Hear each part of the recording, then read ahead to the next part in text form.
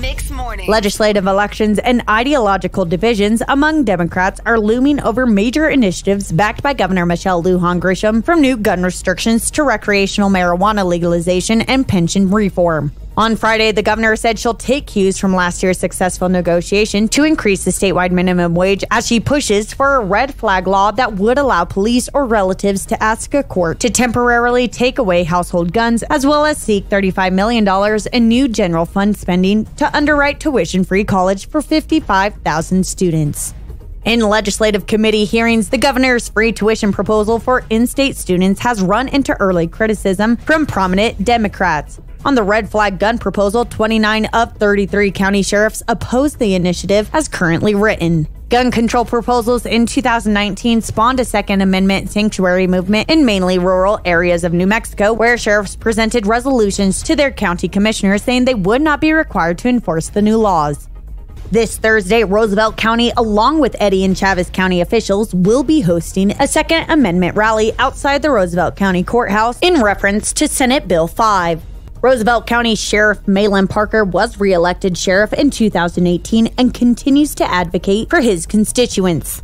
We basically want to oppose this bill because it is not a well-written bill. It violates your First, Second, and Fourth Amendment rights by denying you your due process and also taking out probable cause for an illegal search and seizure. This bill is basically written and sponsored by people that really don't understand that we already have laws in place that take care of this. New Mexico last year extended background check requirements to nearly all private gun sales and prohibited firearm possession for people under permanent protective orders for domestic violence.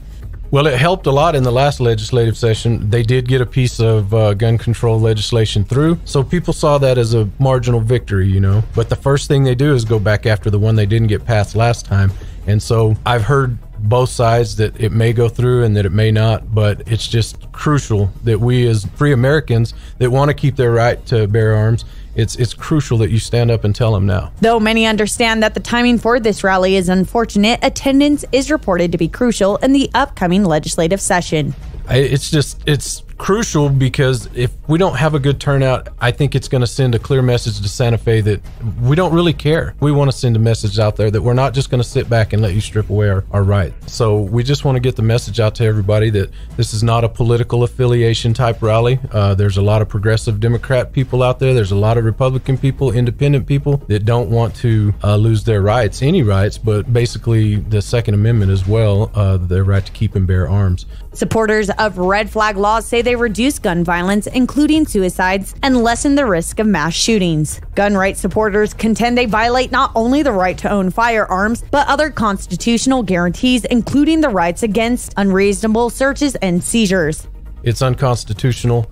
It denies people of their rights and freedoms. And if we let this bill go by, what else are we going to let go by? Some people think the sheriff's office sanctioned this event, but we did not sanction it. This is the sheriff, and it's just been labeled that by some because I am the elected official. But my guys will be at the rally just basically helping with traffic, that kind of stuff. But this is not a sheriff's office sanctioned event.